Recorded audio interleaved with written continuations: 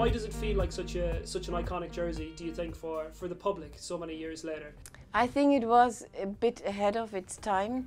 The reaction of the public was not positive in total. There were some critiques of the German colors due to the history, and some considered this as a very loud design.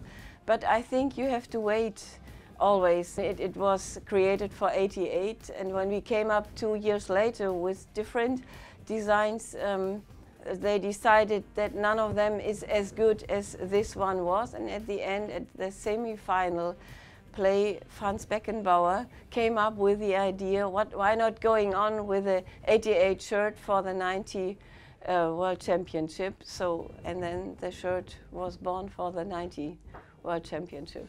So in the beginning, it was not that iconic, special, unique that it is now. Do you have a favourite shirt that a team is playing in right now?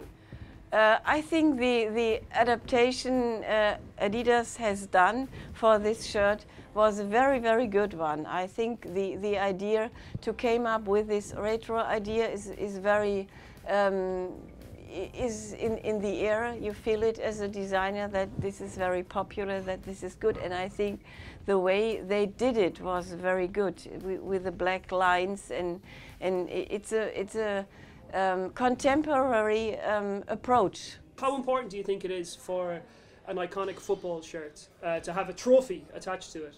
For sure, that's the thing everybody wanted to have at the end. But when we are designing football shirts, then our goal is to make something extraordinary new, to make something unique, for sure to let the players look very nice and special.